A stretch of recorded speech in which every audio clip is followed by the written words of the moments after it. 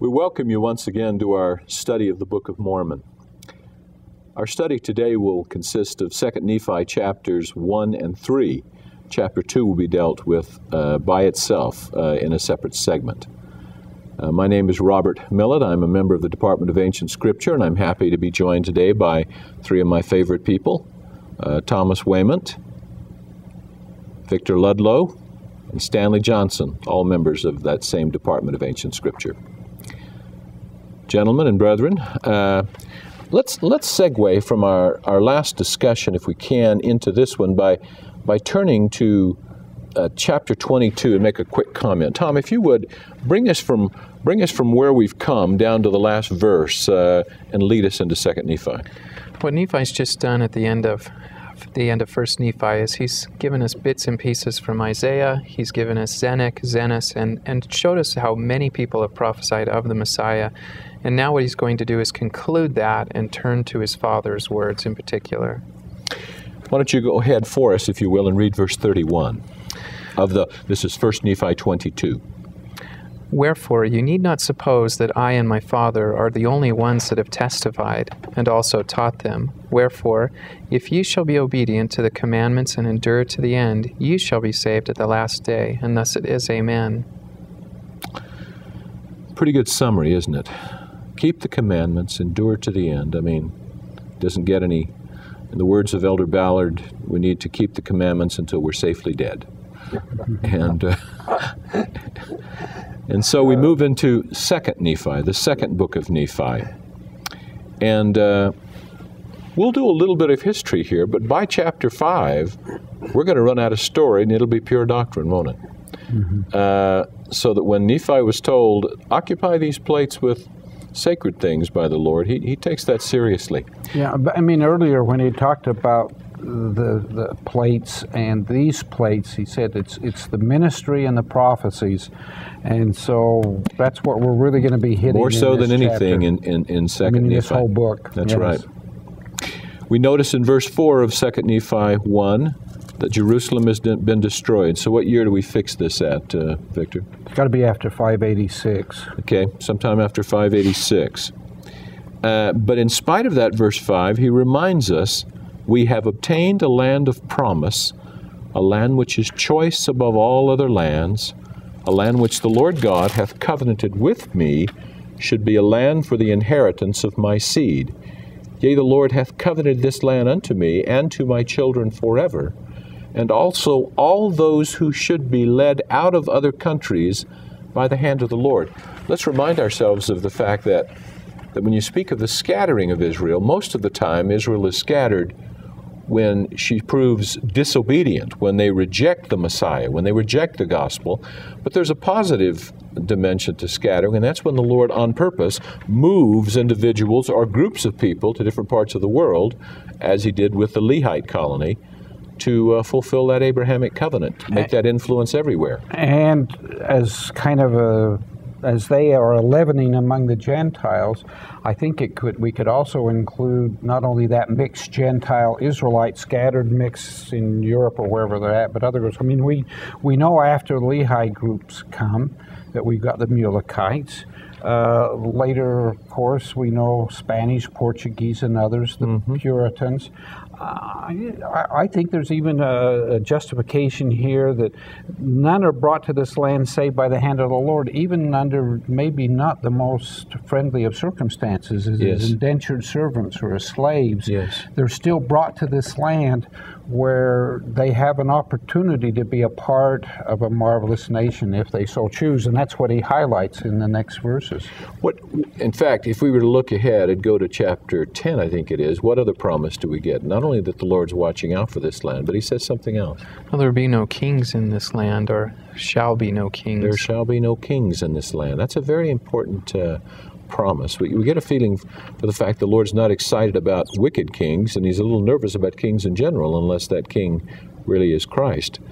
And so, in these opening chapters, Lehi is sort of bidding goodbye, because we know that by chapter 4 he will leave us.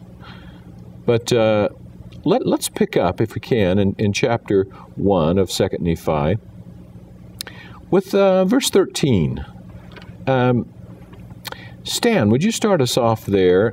He's trying to speak us particularly. You can see him pleading with those rebellious sons in particular. Start us off in 13, and if you will, read through 15.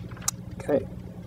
Oh, that ye would awake from the deep sleep, yea, even from the sleep of hell, and shake off the awful chains by which ye are bound, which are the chains which bind the children of men, that they are carried away captive down to the eternal gulf of misery and woe.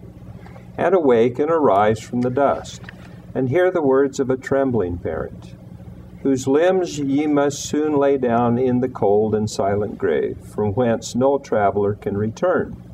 A few more days, and I go the way of all earth. But behold, the Lord hath redeemed my soul from hell. I have beheld his glory, and I am encircled about eternally in the arms of his love. Let's talk for a moment about this concept of awake. The pleading on his part, awake, awake. He'll do it again in verse 23, awake, my sons, put on the armor of righteousness.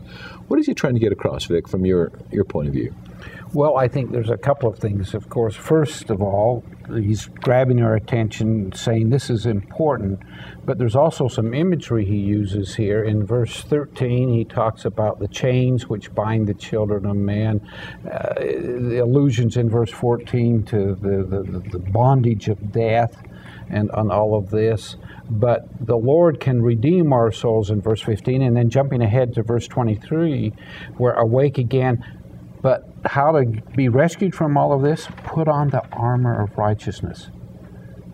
They're both heavy metal, chains and armor, but chains restrict you, where armor protects you, and you're still mobile.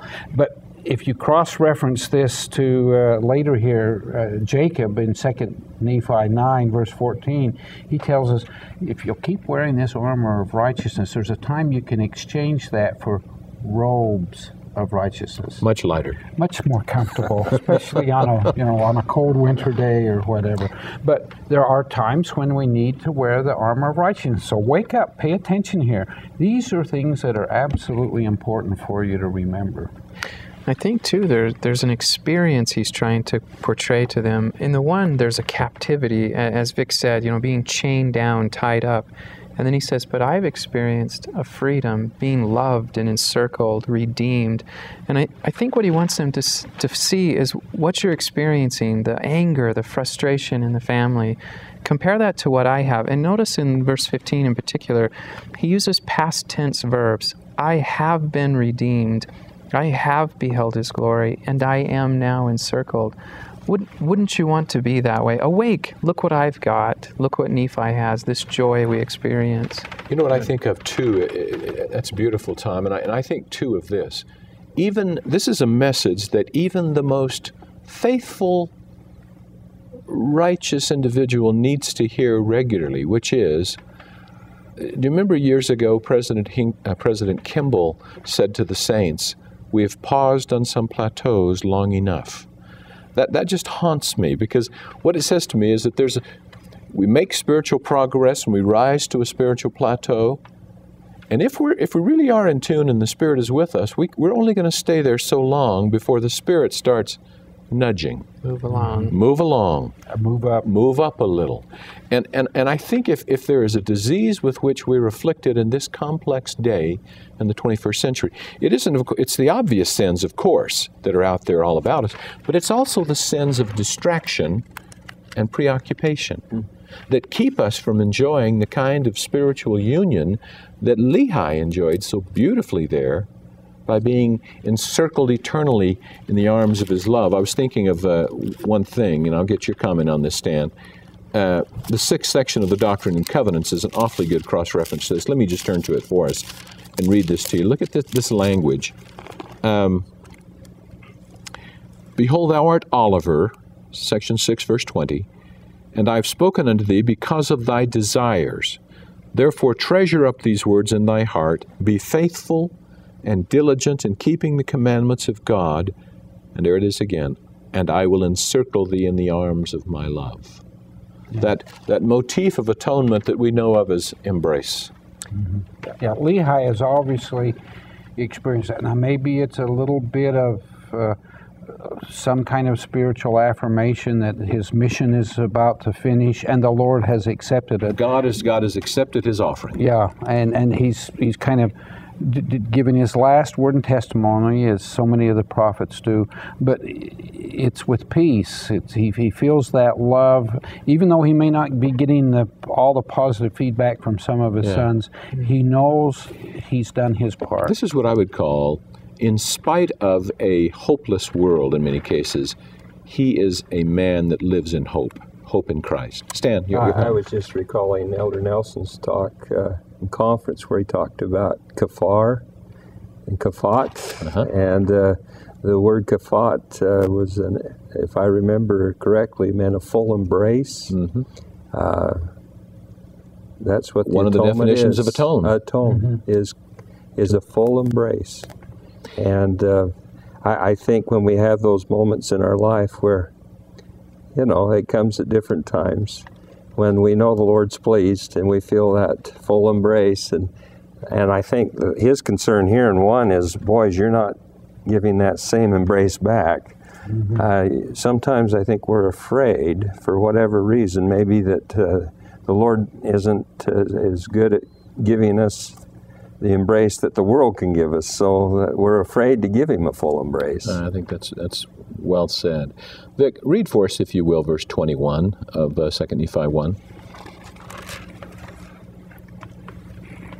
And now that my soul might have joy in you, and that my heart might leave this world with gladness because of you, that I might not be brought down with grief and sorrow to the grave, arise from the dust, my sons, and be men, and be determined in one mind and in one heart, united in all things, that ye may not come down into captivity. Isn't that a fascinating phrase? They are already men, but what is he saying? Come on, boys.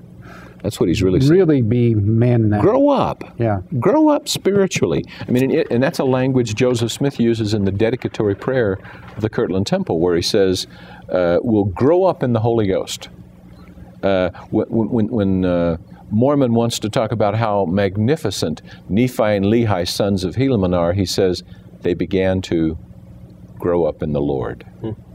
I think he even defines what he means by man, following exactly what you said. He says, be determined in one mind. That's a man, someone who's determined in the gospel, and one heart, and united. So, so he really defines what he's after. It's not manliness or, macho-ness. It's be united in the kingdom. That would be man. It's Jesus's, your eye ought to be single to the glory of God. And I was thinking of the Danish philosopher Kierkegaard, who said, purity of heart is to will one thing.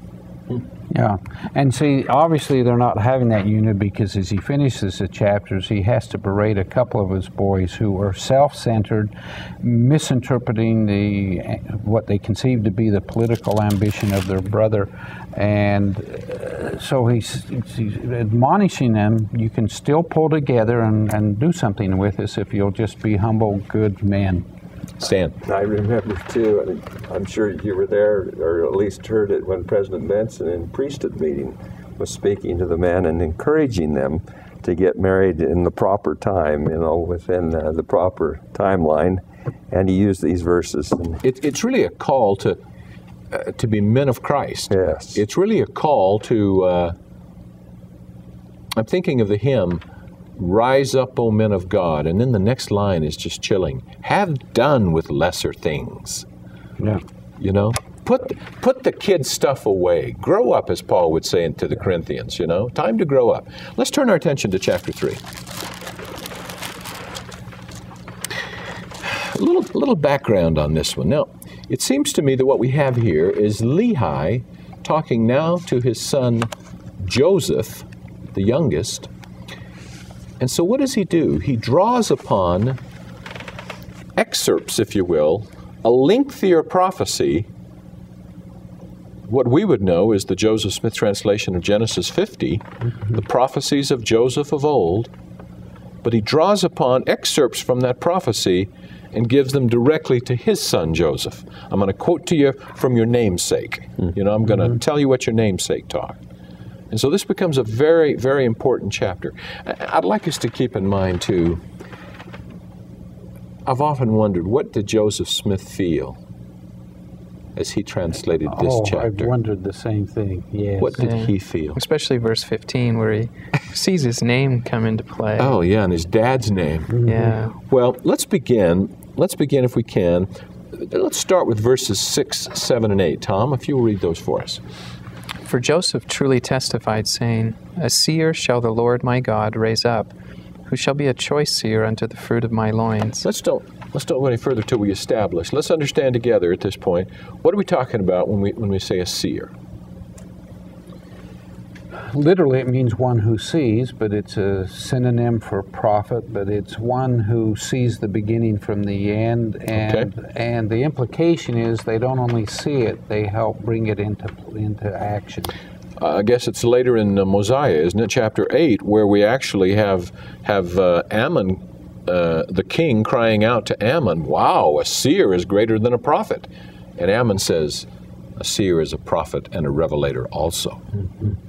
And I was thinking of another definition in the 6th chapter of Moses, where Enoch is given that very unusual exercise, go anoint your eyes with clay.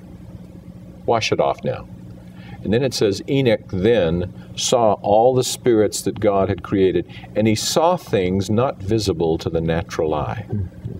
We sustain 15 men as prophets, seers, and revelators, and one of their great gifts, Elder Eyring once said to a group here, he said, prophets have a lousy sense of timing. They always want to talk about things before they come to pass. and I've often thought, yes, thank heavens that they can see around the corner, look down the road, and tell what's coming. They really, I love what you said, they see things we don't see. And who could have anticipated the attacks upon the family in the early 1960s that we've received in the last 20 years when the push came to whole family home evening? Exactly. Once again. You want me to give you a demonstration of that? My dissertation advisor out at Brandeis University had a multi-year leave of absence, millions of dollars to study the American Jewish community, which is about the same size as the American LDS community. I happened to be visiting with him out in Boston, and he talked about all these problems of the American Jewish community. And he said to me, Victor, we would love to have the problems you Mormons have. Trying to find everybody, enough adults to go up to girls' camp and with the scouts and all the churches we're building and all of these other things. But he talked particularly about some of these problems with the family and members feeling alienated. And so I suggested, well, if they just don't feel like there's one rabbi and hundreds of them in the congregation, why not have some of the elders of the congregation come out and visit them? Or why not designate an evening of the week where they can, come together as a family? And he smiled at me and said, I know you Mormons. I know about your home teachers and your family home meeting, but here's the critical point. This was in the 1980s. He said, it's too late. We needed that 20 years ago. And what you just said, see, that's just when those points of emphasis came in by these prophets and seers. They gave us the answers before the problems. Before the questions even. Yeah. Before the questions we would raise. Yeah. So it's not just a seer. That's not bad to be a seer, but he's a choice seer. Continue verse 7, if you will. Yea, Joseph truly said, Thus saith the Lord unto me, A choice seer will I raise up out of the fruit of thy loins, and he shall be esteemed highly among the fruit of thy loins. And unto him will I give commandment that he shall do a work for the fruit of thy loins, his brethren, which shall be of great worth unto them, even to the bringing of them to the knowledge of the covenants which I have made with thy fathers. So that brings to mind, remember when we read in 1 Nephi 13 about the loss of not only plain and precious truths, but also many covenants of the Lord. And that one of Joseph Smith's major functions will be to reestablish the concept of covenant, to establish what I call a covenant consciousness among the people. And covenant authority, which means priesthood and temples and all of that as well. Okay? And verse 8?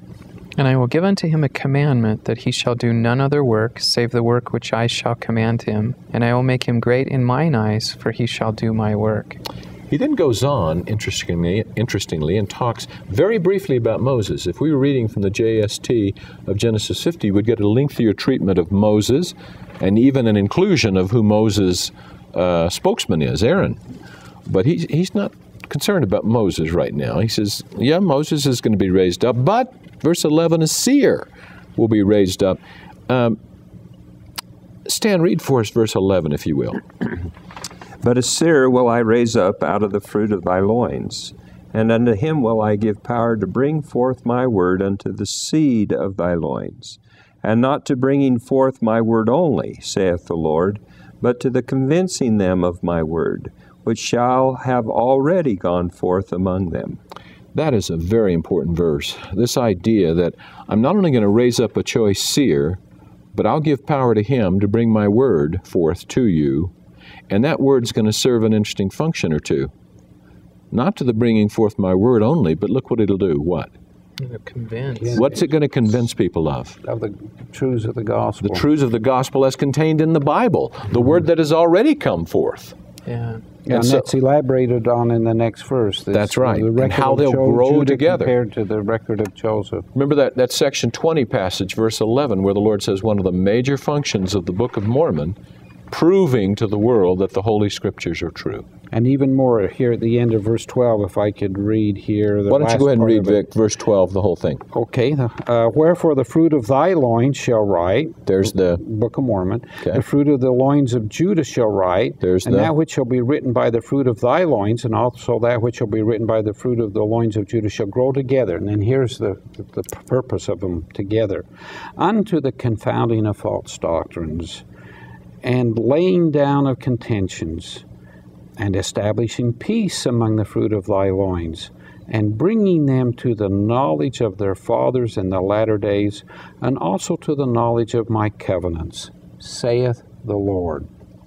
You know, when you read the Ezekiel passage of chapter 37 about the two sticks, that's a marvelous prophecy. But I guess I'm prone to love this one a little more because it has more of a dynamic flavor about it. These two records shall grow together.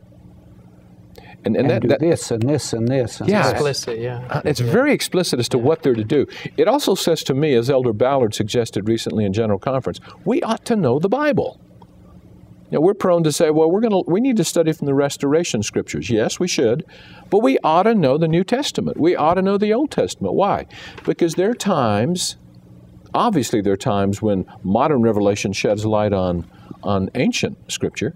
But there are times when ancient Scripture will shed a light on modern revelation. Oh, clearly. And the idea of them growing together to confound false doctrine, lay down contentions, establish peace, that's a dynamic relationship between the Bible and the Book of Mormon. You know, one thing that really draws me into this story is, and I think we mentioned this earlier, that Joseph is here reading his mission. He's seen himself. And you wonder what he felt in 1830 and 33 when there were just a handful of followers. Here he has this vision of the world and the Bible and the Book of Mormon growing together. And he looks out at the branches and says, well, there are 150 followers or so. And could he have imagined us at this table and now going out to get degrees in the New Testament or the Old Testament to understand the restoration? I mean, we're literally a part of this. Little could he imagine 13 million people at that day. Do you remember the time that Elder Packer gave the conference address in which he discussed the new scriptures and their value to us. And he quoted this passage of Scripture and talked about how another way that they grow together is they just look at our triple combination or look at our Bible footnotes. And what do we see? We don't just see Bible things, or we just don't see triple things. They're all blended together. And we just have a minute. Let's just note, he shall be called, in verse 15, after me, Joseph, and shall be after the name of his father again. I just can't help but think what Joseph must have been feeling as he was translating this. Now, let's go over and notice. We've read verses 17 and 18 in the past, 17 saying that Moses will have a spokesman for him, Aaron. 18, that we've usually read this as Joseph Smith will have a spokesman. Now, who we're talking about here? I assume somebody like a Sidney Rigdon. Sidney Rigdon and Oliver Cowdery were both called. Section 28, Oliver Cowdery is appointed as a spokesman. Later in life, Sidney Rigdon becomes his spokesman. Could I suggest to you a second interpretation from this that Elder Bruce R. McConkie gave in A New Witness for the Articles of Faith? And that's just, he reads it this way. He says, he doesn't disagree with our traditional interpretations. He said, well, what if we read it this way? Verse 18. And the Lord said unto me also, I will raise up a man unto the fruit of thy loins, Mormon, and I will make for him a spokesman, Joseph Smith. And behold, I will give unto him, Mormon, that he shall write the writings of the fruit of thy loins, which is exactly what Mormon did, unto the fruit of thy loins, and the spokesman of thy loins, Joseph Smith, shall declare it. Isn't that interesting? That's from A New Witness for the Articles of Faith, page 425, 426. Well, finally, let's just notice the concluding verse that we ought to notice, that verse 23, wherefore, because of this covenant thou art blessed, for thy seed, speaking to Joseph, thy seed shall not be destroyed, for they shall hearken unto the words of the book. And so we conclude with this deep appreciation for the coming, the call, the prophecies concerning the great choice seer Joseph Smith, and more particularly the saving power that will come through the Book of Mormon.